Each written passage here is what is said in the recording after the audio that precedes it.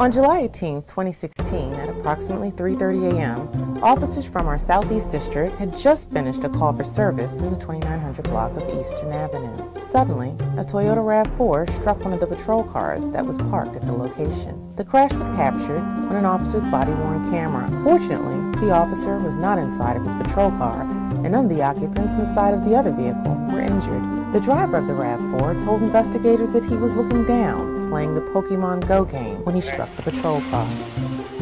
Hey, hit my park patrol car. 10-4, have 3-1.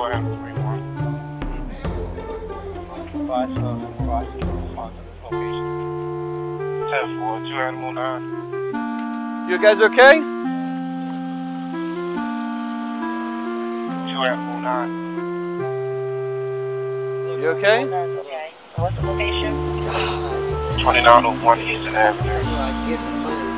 10-4. And were you in the vehicle, sir? You okay? Are you okay? I'm so sorry. No, nobody was in the car. The vehicle just only got hit by the tree. You guys okay?